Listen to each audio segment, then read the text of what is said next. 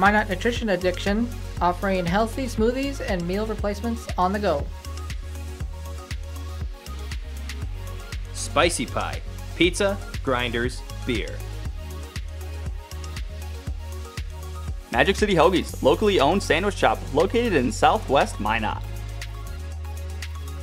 Taco John's, offering fresh tacos, burritos, nachos, and breakfast. Thrive-In Financial, connecting faith and finances. El Azteca, authentic Mexican food on North Broadway near the airport. PMQ Entertainment, performing at weddings, proms, and dances. The Pursuit, creating a place in Minot where everyone is welcome. Mouse River Players, community theater since 1971. H-Bar-B Construction, for all your oil field needs. Bear's Cat Donuts, located on Broadway across from Minot State Campus.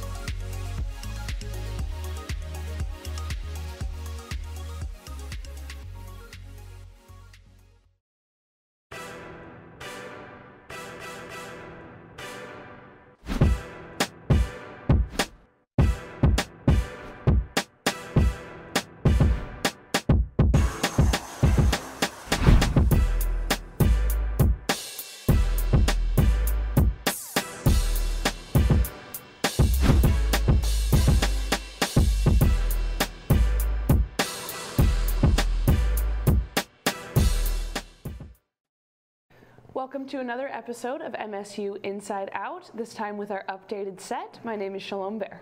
And I'm Monica Rivera. Today on the show, we will have 3 interviews, one with a representative from the music department, actually 2, I'm sorry, another with a track and field athlete and all of his successes, and lastly one with a graphic designer who's been helping the Wellness Center as an intern.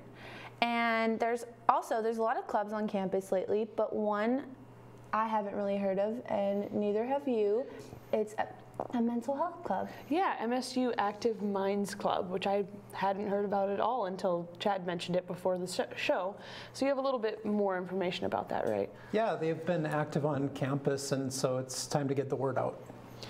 The MSU Active Minds Club is featuring a speaking out event for students today at 6:30 on the second floor of Swain Hall. The gathering will provide an opportunity for students to check out mental health resources on campus, and students will also be able to share their story.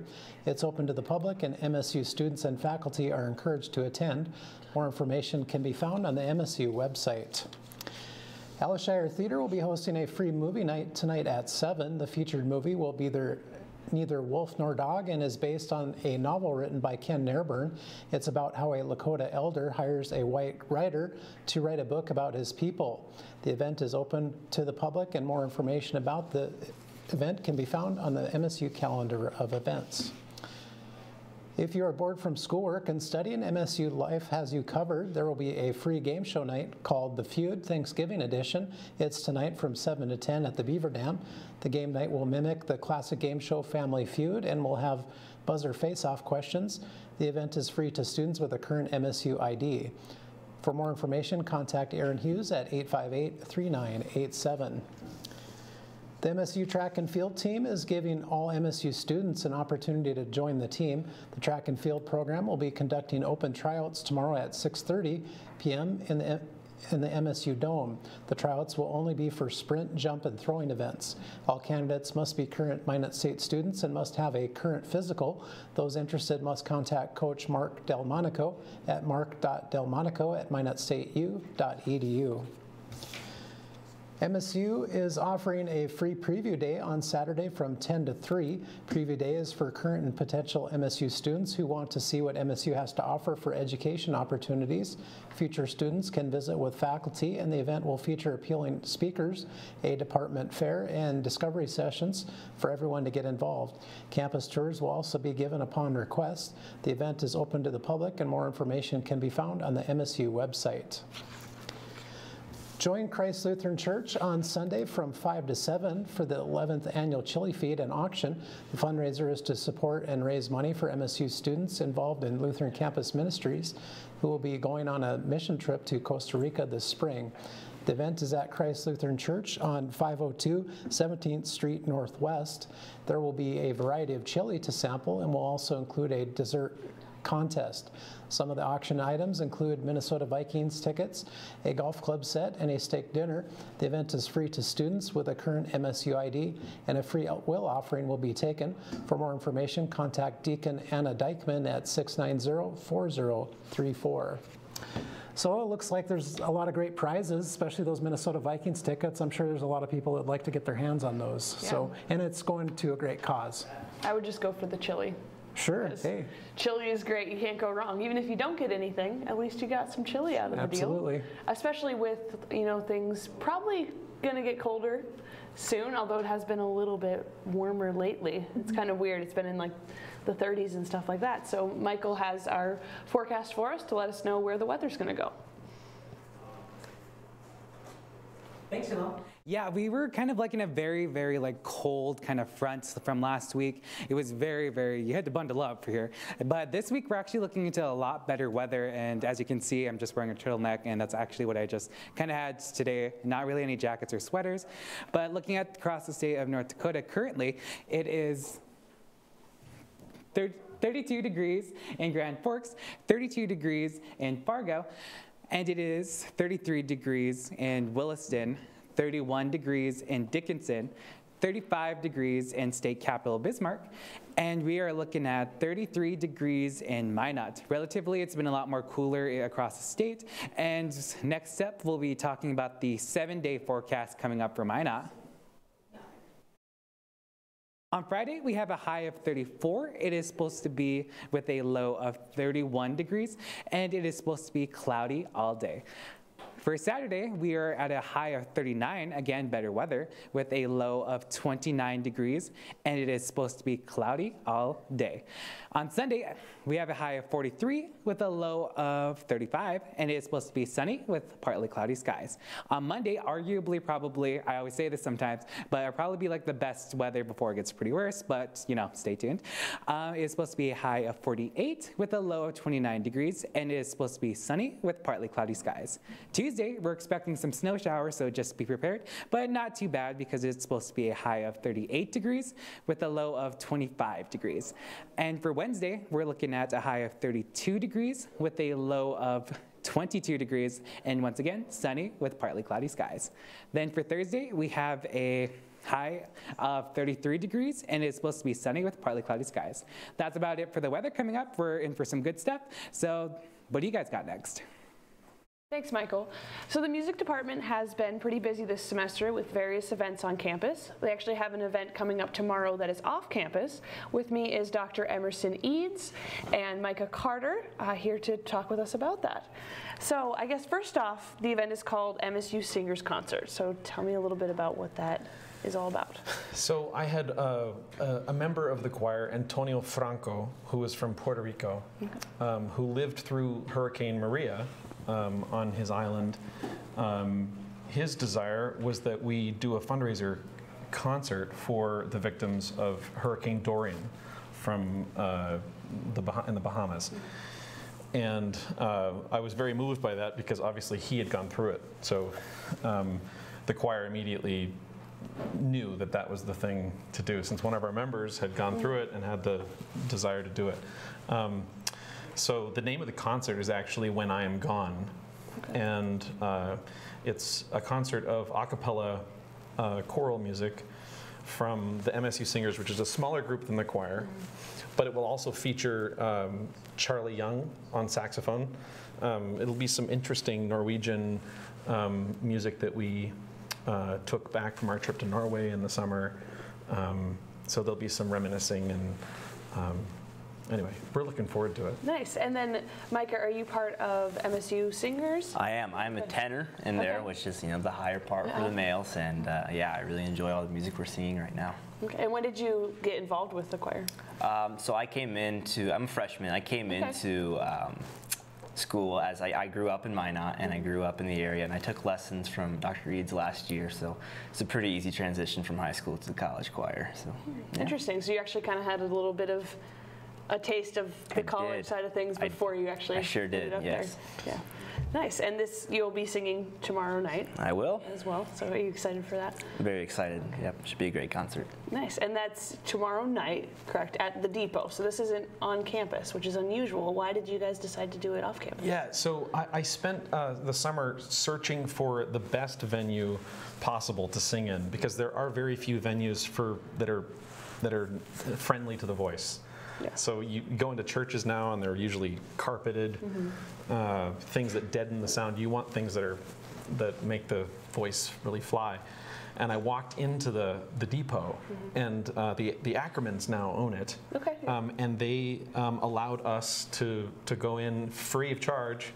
Nice. And do this benefit concert, and it's absolutely stunning sound. I mean, like you just speak in there, and the voice just carries. It's fantastic. Yes. And they recently renovated that building, correct? Yeah. Yeah, and well, the other reason for singing in there is it's such a quintessentially Minot venue, being a train station in the middle of town. The whole reason why Minot is here is because of trains, and then it is the place we're going to be singing. So I'm really excited. The Minot State University singers are going to have a chance to sing in that beautiful space. Awesome. And again, that is the Depot at 7:30 tomorrow night at 15 North Main. Coming up next, we'll have an interview with the broadcasting department, who is involved with athletics as well. Thank you to all of our underwriters. All-American Trophies for all your screen printing and embroidery needs. Art Main, offering custom frames, art supplies, and jewelry. Buffalo Wings and Rings, a sports restaurant experience located in South Minot. Badlands Bar and Grill, located on 31st Avenue in Minot. Trinity Health is a comprehensive healthcare system based in Minot, North Dakota. Fiancé, with all your prom and bridal needs, located in downtown Minot. KCJB 910 AM, Minot's news and information station. Buffalo Wild Wings, wings, beer, sports. KIZZ FM Z94, playing today's hit music. Mix 99.9, Minot's music mix.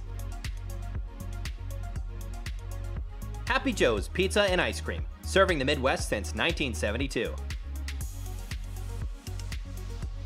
SRT, offering a number of services including phone, TV, internet, and security. KRRZ, 1390 AM, Minot's classic hits.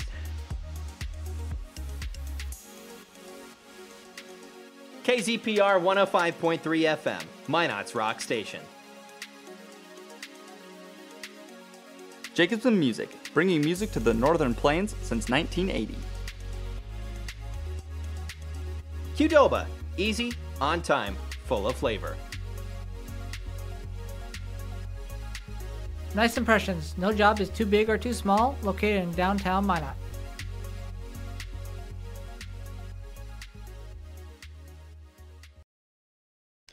Hi everybody, welcome back. Today we are joined by a very special guest. Not only is he involved in the broadcasting department, but he's a three-sport athlete running cross-country, indoor, and outdoor track. Here is Devin Shumway. Not only that, he was also on the front page of the paper the other week. Devin, can you talk a little bit about what your involvement in with the broadcasting department is? Yeah, so I'm a manager, a KMSU TV manager. Basically, my duties with that are overseeing the TV activities class. So, and I run the TV slides as well. Okay, so let's go to athletics for a little bit. Can you enlighten us all about the grind of doing three sports and basically working out 12 months a year? Yeah, so I've been on the cross country and track and field team for 5 years now at Minot State, and like you said, we basically don't ever have a break. Like, you know, football season has their time in the fall, and then they're done until spring ball. But with cross country and track, you know, we have cross country in the fall, and then we basically get 10 days to 2 weeks completely off of running, and then we go into indoor track, which is from beginning of January until about mid to end of February. And then after that, it's right into outdoor, which is from March until May. So yeah, it's a grind, like you said. Wow, that is extremely impressive. Can you talk a little bit about, like, you know, being a college student at the same time, balancing all this with classes? Yeah, so it is a lot about time management. If you don't have time management, it's gonna be a struggle. It's, you know, you just kind of got to accept it. I've gotten used to not really having a lot of free time, but like I said, I've been here for 5 years, so I kind of got it figured out. And when I was a freshman, it did take me a little bit of time to adjust, but I think I got it kind of locked in now. So with this absolute wealth of experience, what are you planning on doing in the future? Ooh, good question. So yeah, I'm gonna graduate in the fall, or sorry, next spring, and I'm not really sure where I'm gonna end up. We'll see when the time comes, but I'm just gonna take my time here at Minot State, and yeah. Awesome. That's fantastic. There you have it, everybody. That was Devin Shumway. When we get back out of these underwriters, we're going to more news and a sports update.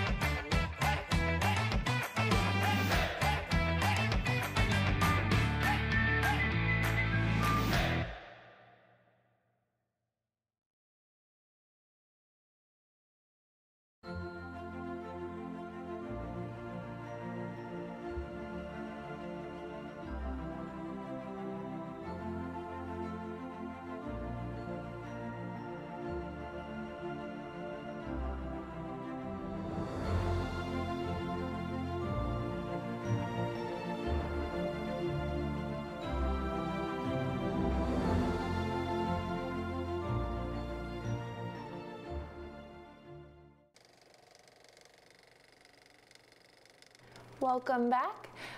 Lately, we've been having a lot of renovations in the athletic department. The dome is actually new and red, yes, just like our set. I know, so much red. That's great. It's definitely something new. Chad has a little bit more about the dome to tell us about. Yeah, I think everybody's pretty jazzed that the renovation is now complete.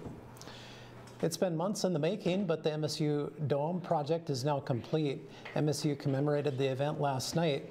It included a ribbon-cutting ceremony with the Minot Area Chamber of Commerce. The over $2 million renovation was made possible by the City of Minot, First International Bank and Trust, Shields, First Western Bank and Trust, Ryan Family Dealerships, and many others. Money was also raised through the Buy a Seat program that has over 300 donors. The renovation will help the facility maintain its status as one of the top venues in the upper Midwest. It will also ensure that the City of Minot stays in the rotation for regional and state tournaments. The upgrades include larger chairs, increased aisles, handrails, and a structural upgrade. This will allow for quicker setups and takedowns. Another added feature is the second floor concourse. MSU senior Maria Mikova is an overcomer and loves a challenge. She occupied her time over the summer conducting research in the Amgen Scholars Program held at the University of Tokyo. She secured one of 15 positions with the program that allows students from around the world to be part of cutting-edge research. The Amgen program was founded in 2006 and is an international course. It is supported by the Amgen Foundation. It is also advised by Harvard University. Since its inception, more than 4,000 students from many different universities have become Amgen scholars. Mikova moved to the top of the list and presented a poster and delivered an oral presentation at the event. Being originally from Ukraine, Mikova found out about Minot State through a college search, and her desire to succeed and become a chemist has outlasted the North Dakota snow. Veterans Day may be over, but that doesn't mean that you have to stop showing your appreciation. If you are a current active duty military or a member or a veteran, thank you for your service from all the staff of MSU Inside Out. If you're looking for an opportunity to help veterans, give Andy Heidkamp a call at 858-4002. So I know I had an opportunity to be a part of a speaking event for Veterans Day. Did you do anything for Veterans Day? Any special events? Well, on the weekend, he announced the first time for the women's hockey team, and they did a really big thing for the veterans and more different jerseys. So I was able to thank them there. So I was very appreciative for that. So thank you for all the veterans. I really appreciate you guys. Thanks, Chad. As said on the show many times, Minot State has many opportunities to offer to students. I'm here with Isis Cabral, who is interning under the Wellness Center to provide posters for their events and is on the softball team as well. Thank you for being here, Isis. What made you want to intern for the Wellness Center? Just with the field of study that I'm in, I knew that this would provide me with the best opportunity to kind of just hone in on my craft and really develop my skill for my senior year. What do you do specifically? I'm in charge of media posts as well as any posters, signage, pretty much anything that you see graphically done for the Wellness Center I create. What kind of posts do you make? As of right now, the main post that I have been kind of compiling is the intramurals schedules and posters for each event. So right now, out on our media accounts and even around campus, there's bulletins for, I believe it is co-ed volleyball and co-ed bowling, which is going on right now. I've been hearing a lot about the bowling. People are very excited about that. Is there any other upcoming events that are being held?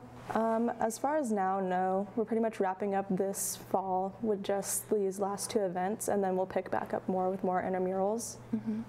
Okay, so switching gears into the softball side of things, how does it feel to be back on the field? It's amazing. It's definitely refreshing and just inspiring in a way too, to just work with everybody, because last year I was able to see everybody grow and develop, and this year to be back on the field, it's just a blessing and it all. And what's the change with the new coach? How do you feel about it? He is just such a knowledgeable individual, and he brings this more family-oriented culture to the team and program, and that has been a huge jump for everybody on the field. And I know that you enjoy lifting, and now we have Caleb as our trainer again. Did you have him your freshman year? Yes, Caleb was my trainer freshman year as well. Have you seen a difference in the workouts since then? Yes, everything from Caleb, my freshman year till now, he's just become so much more specific for each sport. And I can see a huge difference between the lifts that I was doing my freshman year to now, which is almost 5 years later. And it's incredible. I'm definitely the strongest I've ever been in my career being here. With being a senior, what advice would you give to our underclassmen? I would say to just take advantage of every opportunity that MSU gives you. There's so much room for growth and development in any field that you want to go in. You just have to go out and get it. And what would you say is what you're most looking forward to this year?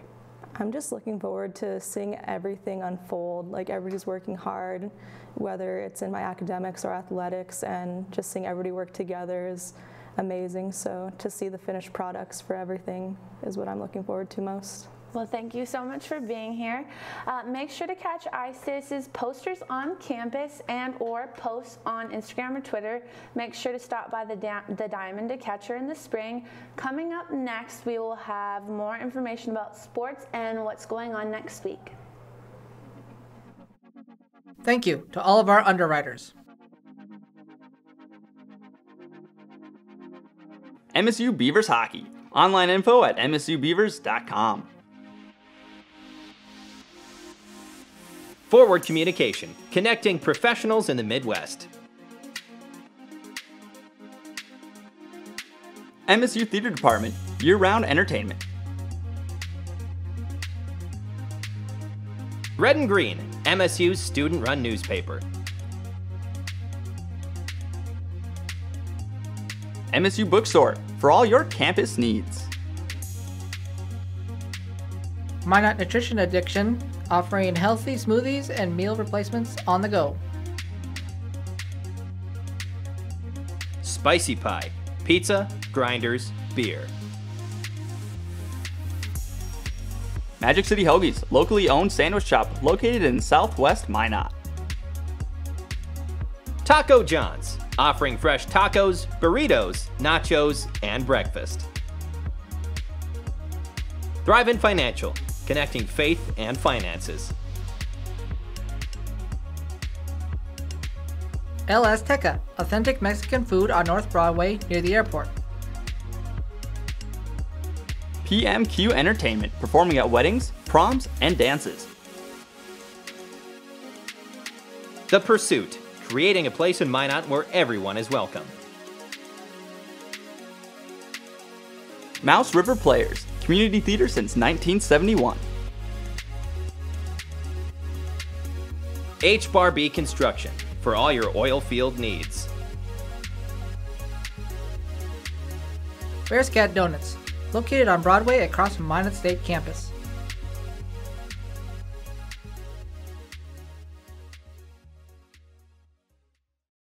Welcome back. So with the semester winding down, football season is also ending, and some players are not going to be coming back next season. Yeah, Saturday, if you haven't been out to a game, which I know you mentioned that before the show, you might want to make it out to Saturday, since it is going to be some of their last games on Herb Parker Stadium's field.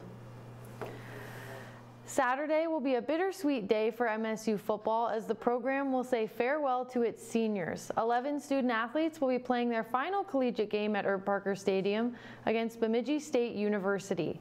The players will be recognized alongside their families prior to kickoff on Saturday. And for more information on the celebration and streaming of the game, visit msubeavers.com for more.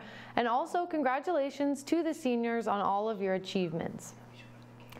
Minot State women's basketball grabbed their first victory of the year in dominating fashion last night. Impressive defense followed by hot shooting allowed the Beavers to rout the Blue Hawks 84-43. MSU allowed Dickinson only 10 points in both the second and third quarters. Leading the Beavers on offense with an impressive first game of her senior campaign was Mariah Payne. Payne dropped 26 points in the win, along with sophomore Anna Counts, who scored 14. Junior guard Bethany Theodore led Minot State in assists with 8, along with 2 steals, and the women's team will be on a short hiatus until they host Yellowstone Christian College on November 23rd. For the full schedule, visit msubeavers.com. Minot State men's basketball is now on a 3-game win streak after defeating Dickinson State yesterday. The Beavers defeated the Blue Hawks 74-63 to boost their record to 3-0 on the year. And junior forward Cody Dwyer posted his first double-double on the year with 23 points and 11 rebounds. Senior Nibra White had his best performance so far this year with 16 points. And the Beavers also out-rebounded the Blue Hawks by a wide margin of 48-32. Minot State will look to continue their win streak on Saturday as they host Montana State Billings in the Dome. Tip-off is at 7 p.m. Minot State men's hockey has stayed hot on the ice as the Beavers extended their winning streak to 6 last weekend. The Beavers dominated number 8 Utah 5-1 on Thursday and grabbed 2 more wins against UNLV Friday and Saturday. On Friday, the Beavers beat the 10th-ranked Rebels 6-2, and leading MSU to victory was goalie Josh Bykowski, who had 30 stops on the night. On Saturday, it was a much closer contest as the Beavers snuck past the Rebels 3-2, and it was a late goal from Rhett Lowe that sealed the deal halfway through the third period. Once again, Bykowski was a wall at goalie, stopping 31 of 33 total shots. The Beavers will look for 3 more wins this weekend as they play host to Iowa State at the Mesa Arena, and puck drop is 8 p.m. tomorrow night and is 7:30 p.m. on Saturday. So I know you, Monica, have been familiar with Mesa Arena lately, being the new PA announcer, and I don't know if you've been out to any hockey games, but they're pretty exciting to get out. I'm planning on going on Friday. We were just talking about that during one of the breaks. For like, I need to make it out to one of the hockey games because they sound really exciting. They're very exciting. They're my favorite now, like actually being able to like watch them and have to pay attention like more than normal.